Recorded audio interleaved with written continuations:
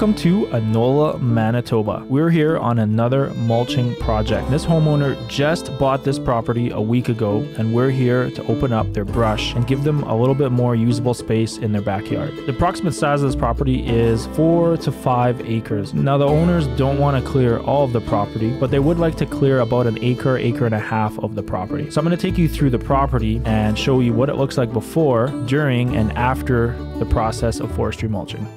Here you can see Jason working his way through the property. He's clearing out a couple more of these trees, and this is the process of shredding them up.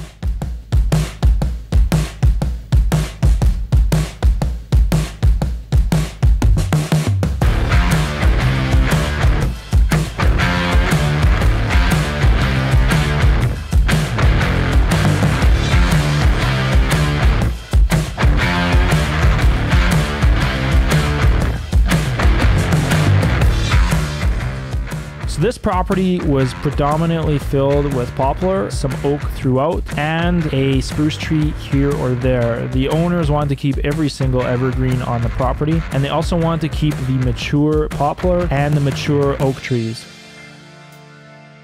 And believe it or not, the safest place to be when we're mulching is to the side of the mulcher. The keep back 400 feet is true. A lot of debris does fly out underneath the back of that machine, so definitely want to heed to the warnings on that machine.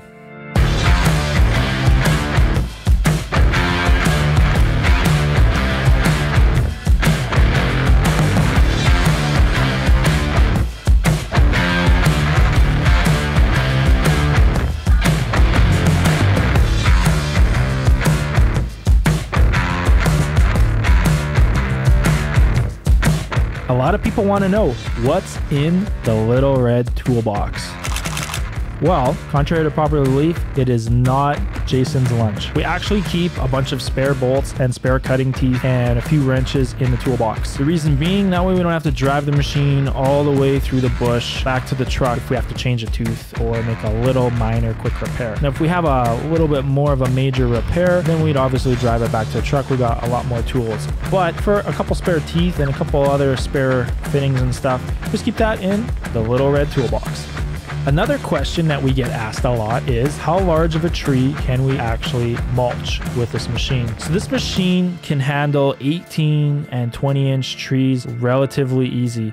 It'll take out an 18-inch wide evergreen in less than a minute and a half. So it can handle fairly large trees. Now, we're not going to handle 4-foot wide trees like you'd find in BC, but again, you usually find those trees in BC. We don't really have to worry about that here. Then for larger elm or oak trees, most of the time, homeowners are going to be keeping those trees, and they're pretty far and few between. So we generally aren't mulching trees that are 2.5 to 3 feet wide. For the rest of what you'll find in a bush, this mulcher can process it relatively easily. So rest assured, trees on your property can be mulched up. They're not going to be too big.